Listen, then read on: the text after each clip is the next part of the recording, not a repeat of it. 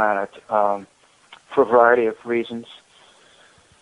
I think what I would have to say to people is get ready. Whatever preparations you're going to make them the best that you can. If you are intending to make a major life change, make it. If you're thinking, well, I'll wait till next year, don't. If you can do it now, do it. If you can't, well, then do the best you can. I don't know what more to say. Everyone's situation in life is different. You simply can't offer a one-size-fits-all prescription to everyone across the board, nor should I, nor should you. Everyone at the end of the day is responsible for themselves, for their family, for their own situation, for their own conditions, for their own preparations, for their own thoughts and actions. So all I can say is, from everything that I see, we all, individually and collectively, are going to go through, to live through, to experience highly momentous times in the coming months. Certainly later this summer, but for sure this coming fall and this winter in the northern hemisphere. Of course, understanding that here in the southern hemisphere, the seasons are reversed. But yes, over the coming half year, 3, 6, 9 months, big things are coming down the turnpike toward us. So whatever you have to do to get ready, seek your own inner guidance, seek your own outer guidance, both inner guidance and outer guidance. Prepare yourself the best you can in your situation wherever you find yourself.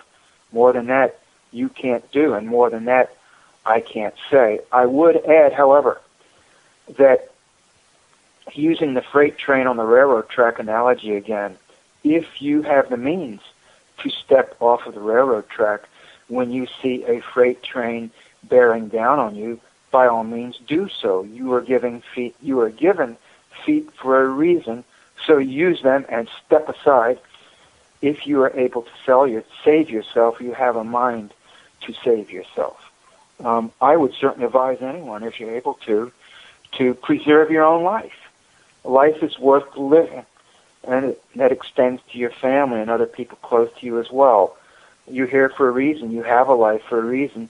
So live it and preserve it if you're feasibly able to do that. That's both your privilege and I believe also your responsibility. Now, I have come to South America initially on a vision quest, but decided to stay. I would say that if there are others who have the desire and the calling and the means, the financial means, to come to South America, you're certainly able to. I do know people with property to sell, including a couple of large properties, including one very large, very nice estancia in Uruguay that runs to 2,500 acres. The asking price is in the low seven figures, but if an individual or group, this could be a group of people conceivably who would want to set up an intentional community in the Southern Hemisphere, now is the time to do it. And if a group wanted to get money together and come down and build houses and make an intentional community, I'm saying now, right now, is the time to do that. Not 5 years from now, not 3 years from now, not 2 years from now.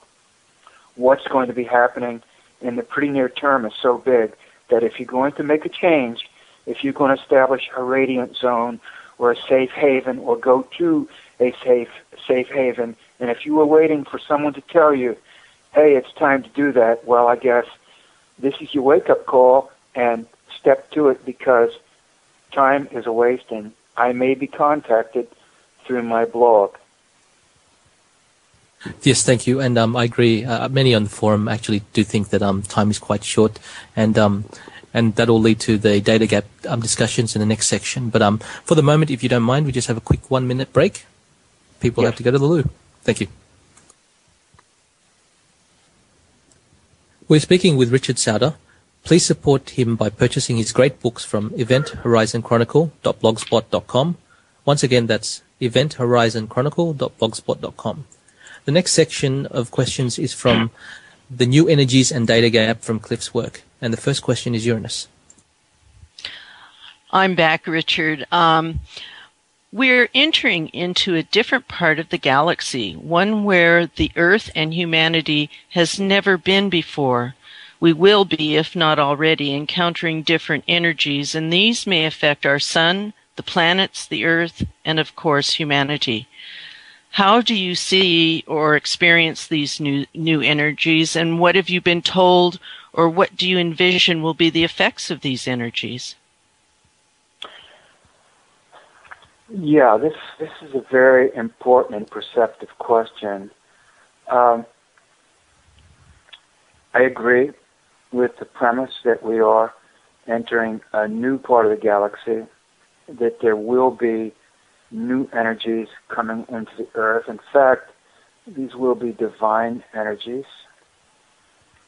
We're already feeling the bow waves of these arriving waves, large divine waves of energy, knowledge, etc., that are coming our way. And people are intuiting that something is going to happen. Like any large wave, there'll be a certain amount of shock involved when it hits, or as it hits.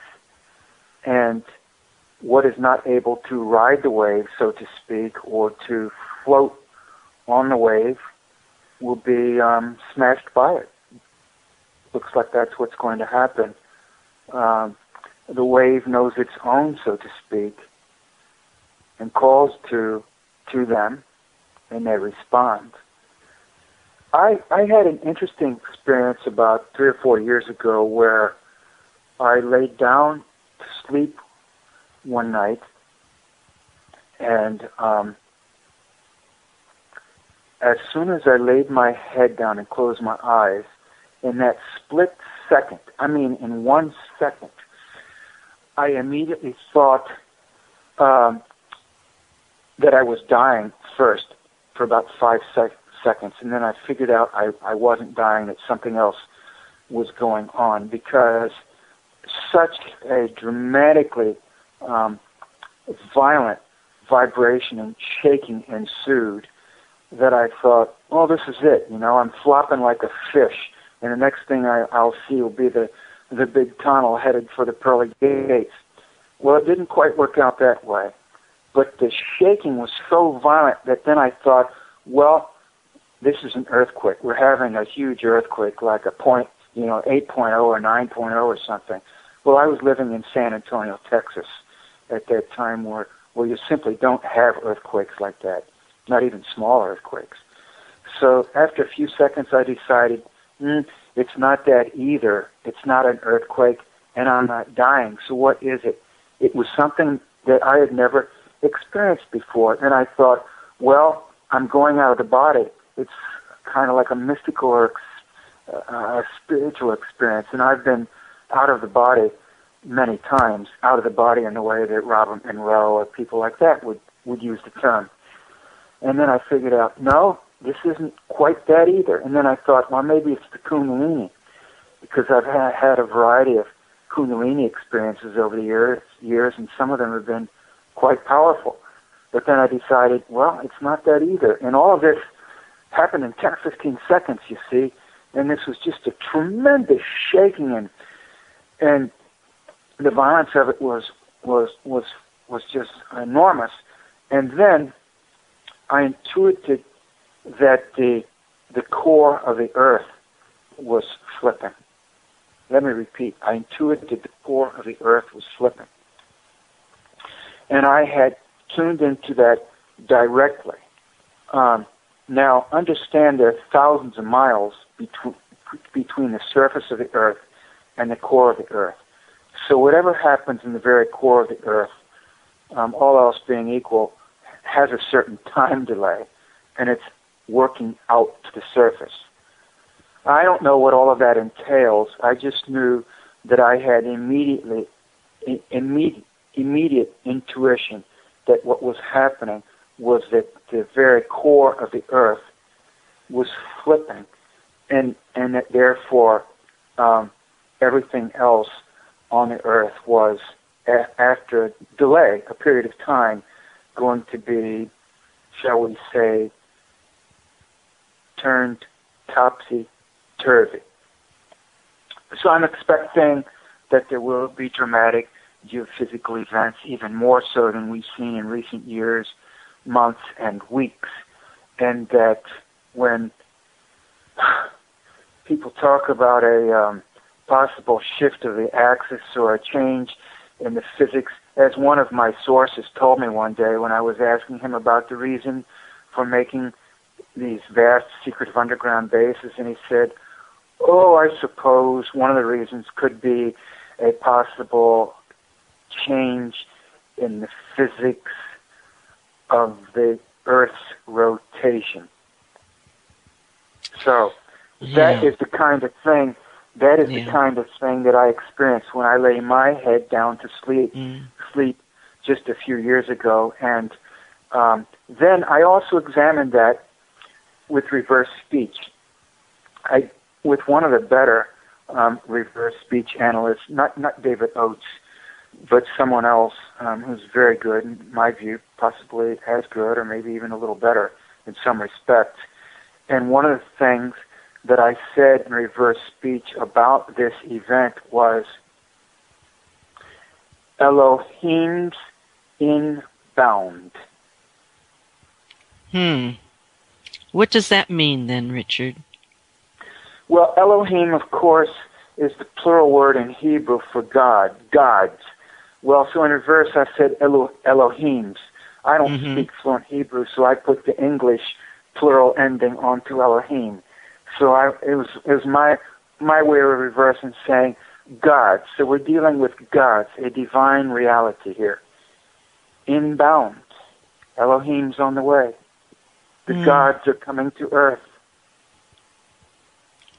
Wow. Which many other people have said. So two things are going to be happening, more or less simultaneously, or maybe first one then the other. And the one thing is that there is going to be cataclysm. In fact, natural catastrophes have already begun. Thousands of people in Minot, North Dakota, have been flooded out of their homes and have lost everything in the last 2 days. There will be more of that. There are people in Arizona who have been burnt out of house and home in the last 2 or 3 weeks. There will be more of that.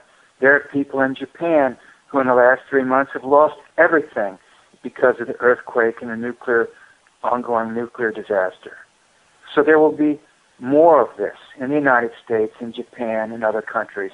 We have entered into a period of turmoil, trouble, catastrophe, and cataclysm. My suspicion is what the Bone Lady told me, what my dreams and visions have shown me, what other people are seeing in their dreams and visions, that we are going to have a lot more of this. And worse. Sad to say, probably much worse. At the same time, a lot of people are likely to be leaving this physical realm for a variety of reasons in a variety of ways, in large part because of these problems that have already started to set in, and that will come down on us with a vengeance in the coming months and in 2, 3, 4, 5, 6, 10 years.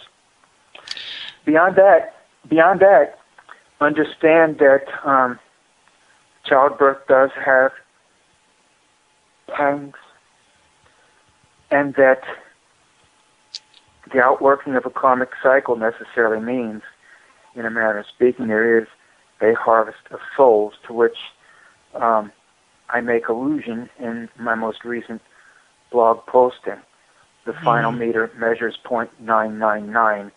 It does appear there is a harvest of beings, of souls, of lives at the end of a grand age, and it appears approaching the end of a grand age where old things are ending and new things will be beginning.